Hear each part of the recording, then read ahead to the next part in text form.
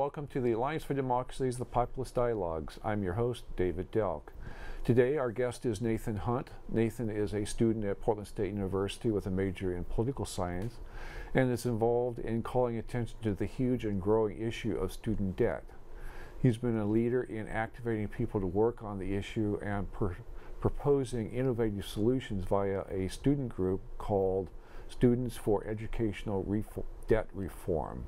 So welcome to the Alliance for Democracy's Populist Dialogues. Thanks for having me out. Good, yeah. Yeah, so talk about the problem of student debt. Well, I mean, the problem is that a lot of states have disinvested in higher ed, and what used to be the highest form of aid, being grants and scholarships, has now been replaced by loans. So when you have your graduates coming out of college, they're normally carrying quite a lot of debt, and the average borrower at Portland State has $25,000 worth of debt. Wow, okay, that's a lot of debt. So how have we gotten to the position now where, well, the one you said that the state is not investing in higher education, and can you give us an idea why that is? Well, because I think at the end of the budgeting process, higher ed's the last one to sort of get addressed. They got to go through primary and then secondary education. Then by the time it's post-secondary, there's often not enough money left over.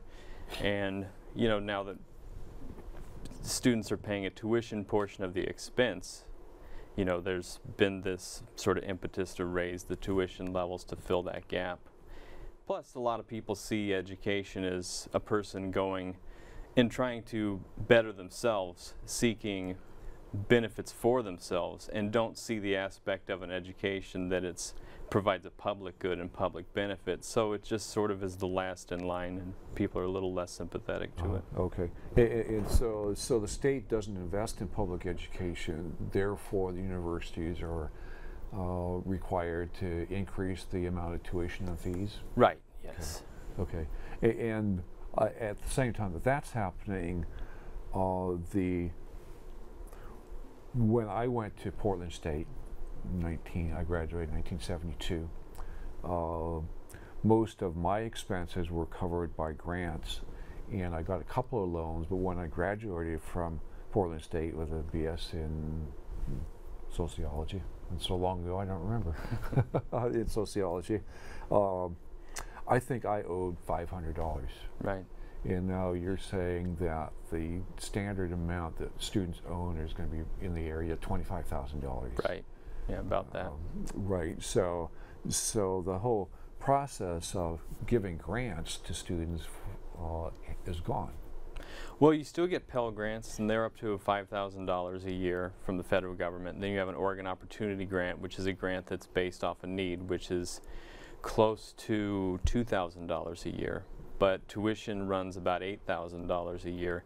And plus, a lot of folks, because, you know, they're in a housing situation, maybe on campus that's quite expensive, they can't work full-time, they got to take out loans just for cost of living. Oh, yeah. So even after you get past that whole tuition portion of college expense, there's the whole cost of living portion. Okay, all right. Yeah, and that of course makes a lot of sense, and I hadn't even thought about that. I actually, being a native Portlander, I lived at home when I was going to school, so I didn't have that, those expenses for myself. How did you get focused on this problem?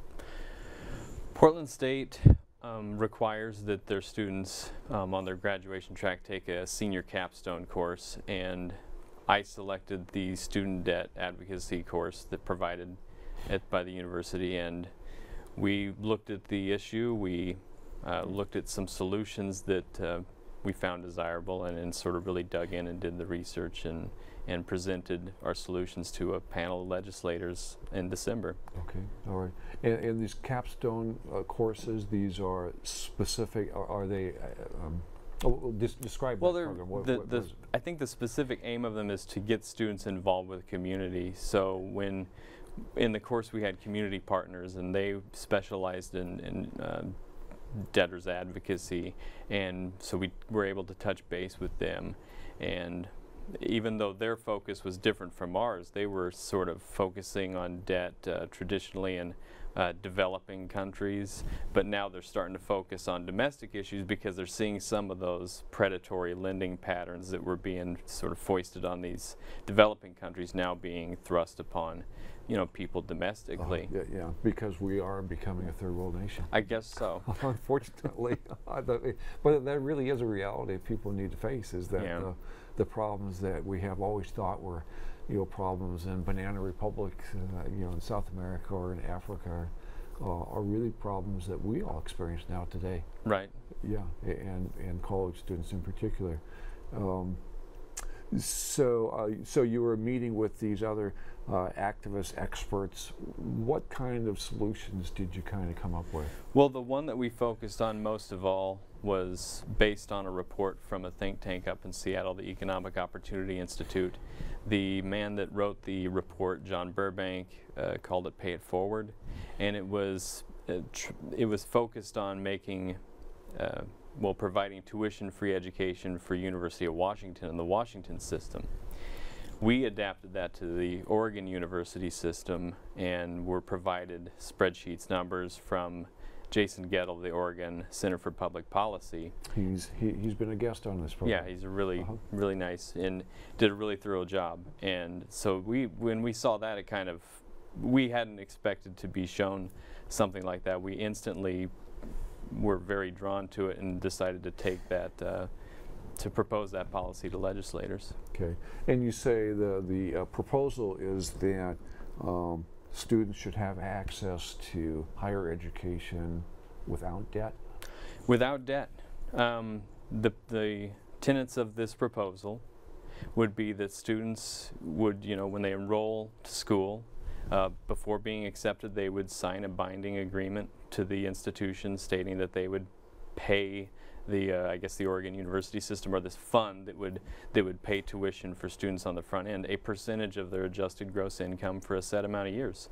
But it wouldn't be a loan, because there wouldn't be any specific amount of money doled out to the students. It would just be an accumulation of a percentage of adjusted gross income built up throughout their college experience.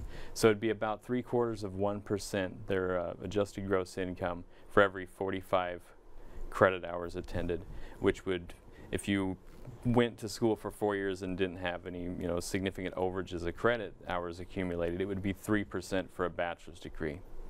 Okay, and so for signing this essentially contract, then they would not charge you for the tuition and the fees? Is that? Yep, you would have tuition and fee-free education on the front end. It probably wouldn't eliminate debt altogether, because there's still that cost of living side to college expense. But what it would mean is that you would have a lot of students coming out with very small amounts of debt, and you'd have a lot of students coming out with no debt. Because by that point in time, when you can get the tuition portion taken care of, a student can get a part-time job and, handle their cost of living that way. Plus, it wouldn't do anything to impede on the federal Pell Grant scholarships. So you'd still see students that were getting tuition-free education getting, $4,500 every year in that federal Pell Grant. Okay, and I'm not really familiar with Pell Grants. We didn't have them when I was in school. Tell us just a little detail about Pell Grants. It's just a grant you apply for when you're doing your FAFSA every year, and when you're applying for those loans and grants, it's just first come, first serve, and it's about $4,500 a year. Okay, and are there restrictions on who gets those, or is it first come, first serve? It's first come, first serve. Yeah, and it's been static for a long time, the amount given out for the grants. So it used to be, it pretty much captured all the costs of tuition and fees, but as those have inflated over the years, it doesn't do as much to pay those. It's still a significant help, no doubt, but it's not as much as it used to be. Okay, all right, and talk a little bit more, if you would, about the problem, about how large this problem of student debt is, not for the individual students, but for America. Well, it's an enormous debt. Since in 2008, the collapse in that third quarter of that year, it's the only form of household debt that's increased since then. A lot of the household debt's gone down, through foreclosures and stuff, not necessarily good things, but you know, household debt has gone down generally since 2008, with the exception of student debt, and it eclipsed $1 trillion nationwide in outstanding student debt. Last quarter alone saw $42 billion added to outstanding student debt. To give you an idea of that, I think car loan debt over that quarter was $18 billion. So I mean, it's outpacing some very high-ticket items. Mm-hmm. So Okay. it's something that should concern people, because when you have that debt hanging over these young people, these people that are building their life, it stymies a lot of potential economic growth. Mm-hmm.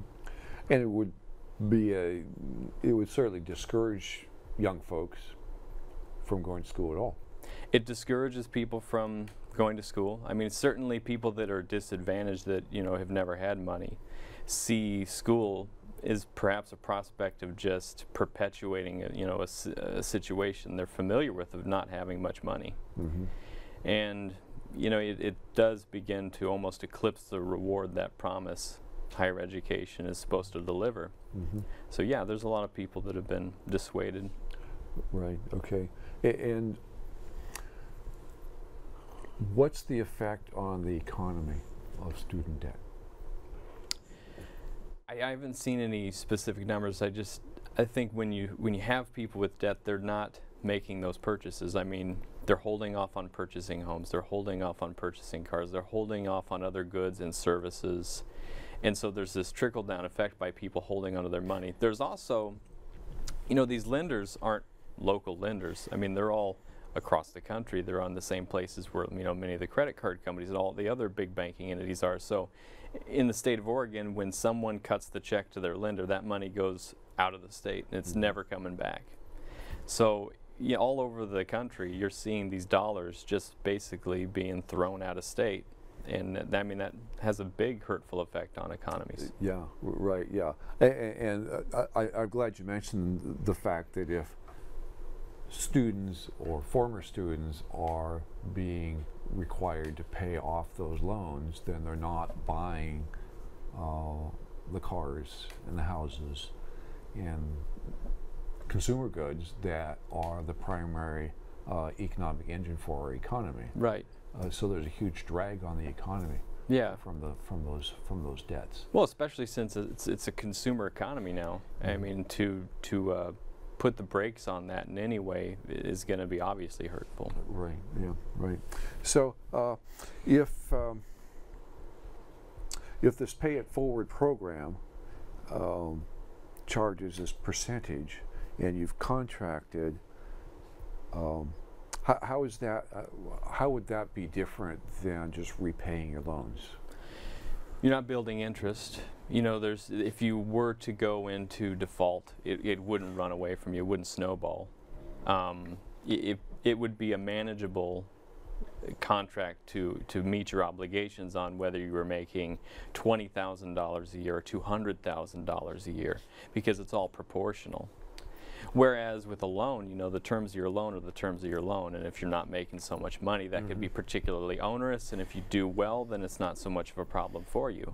And if you're with a loan, whether you're employed or not employed, you still owe that money. Right. And you still are obligated to make that payment. So with the pay it forward, you've obligated yourself to pay a certain percentage of your income on an annual basis. Right. And do you do that for the rest of your life, or about what? 25 years, 24 years is what, under Jason Gettle's numbers, is what was prescribed. So, and it was pretty impressive. I mean, it's obviously very expensive on the front end. Very front heavy are these costs. You don't see any money coming back in from graduating cohorts until 4 years in. So you're talking about the program, not on the individual. Yeah, on the overall program, it would be expensive because, you know, no one's paying back to the state for the first 4 years. Right, yeah. So then bringing up the question, where does the money come from? Well, that's something that we've talked about, and it seems as if, you know, you'd have to go through some bonding. The conversation has talked about diverting Oregon Opportunity Grant funds because, you know, in a state where you wouldn't have any more tuition and fees being paid by students, you wouldn't need the Oregon Opportunity Grant anymore. Plenty of opportunity would be brought forth by this new system. So that would get some of the cost down, but that cost gap would have to be answered to by most likely grants, or bonds. Bonds, okay. So the state would sell bonds to get the initial startup going and provide the funds, because obviously the universities still need to have their funds coming in. Oh yes. Right. Yeah. Okay. Was there in your capstone in your capstone class, was there any discussion about other ways of lowering the cost of education? Yeah. Yeah, I mean, when we visited some of our representatives out in Salem recently, and you know, the Republicans we've spoken to have, you know, they acknowledge the cost problems of school. And it's more of a conservative take on it, that they say, why is it so expensive? Why do you take so many courses? Why don't we prepare people in high school better and offer more college level courses? So a person might even be able to accumulate a year's worth of college credit once they graduate. And by that point in time, you know, it doesn't look like such an uphill climb. You know, you say, look, I've already got a year of credits at my back. This isn't going to be so bad going to school after all. And I agree with that. There's a lot of good ideas about how do we pay for it, but how do we reduce the costs? I was kind of lamenting to my wife the other day. I said, you know, I paid to learn how to bowl, and you know, why we still have PE in college? I mean, it's sort of crazy, but there's definitely some costs that could be cut. Okay. And is there a equity issue with regard to people that might be coming out of college with a bachelor's degree in political science, say, versus someone that's coming out of medical school?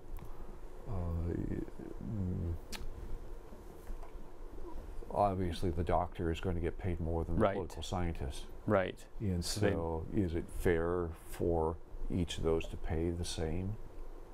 Yes. I mean, it's proportional. It would be a percentage of their income, and it would be a percentage of the political scientist's income. Oh, okay. You know, they wouldn't be, because we're not talking about a fixed sum of money. We're talking about a percent of their annual income. And with all that additional, and this was something that we didn't really discuss, but it was something that was addressed in Burbank's report, was that if someone went to get an advanced degree and he looked at medical doctors, and under his proposal, he was thinking a person would pay 4% on a bachelor's degree. And then the person that went to all that additional school to get their medical degree would pay 5% as opposed to 4%. So they would only tack on that 1 extra percent because they'd capture more money through that person's much higher income. So it would be a little bit more equitable that way, because you wouldn't tack on as much added percentage. Right. Yeah. And figuring at 3% of your annual income, that would be considerably less than repaying loans at a fixed amount. It certainly could be. Yeah, I mean, depending on what a person does. I think so. If you average $50,000 a year, which would be doing pretty well, you know, over the whole earning curve, the first 24 years out of college, you'd wind up paying back $30,000 over 24 years, 25 years. So, you know, it wouldn't be prohibitive or onerous. Great. Yeah. Well, it would certainly be less than what they currently are expected to pay. Right. Right. Yeah. And then the other thing I really like about it is that, you know, the first year after I graduated, I probably have reasonably low income, and so 3% of low income is still a low amount. Right. 10 years out, I've got a good job and a reasonable salary, and I'm paying 3%, and so the amount that I'm paying also goes up. Right. Which seems like it's a very fair. Which is why it's a long payment period, you know, because you want to capture that curve. I mean, a person, as they go through their employment life, begins to make more and more money, and they kind of hit a peak, and to get payments from the people in this system, you kind of want to, you know, have them in a contract for the long run, so you can capture that. Okay. Yeah. How would this work for out-of-state students? Well, They wouldn't probably be eligible. This was always discussed for just people that are in-state. Okay. So anyone that's eligible for in-state tuition would be eligible to be in the system. Uh-huh. And there was a couple of ways they thought of it, that perhaps there would be a different percentage scale of adjusted gross income if it were someone that was, applying from out of state. But I think at the end of the day they were saying, well, why not just have out-of-state students pay in the way that is done now? Okay, yeah. And I presume that this would only work for Oregon students who are going to Oregon universities. So, if you're going to Washington State University, you wouldn't. No. Yeah, it would just be Oregon's state colleges and universities. Okay, all right. Okay.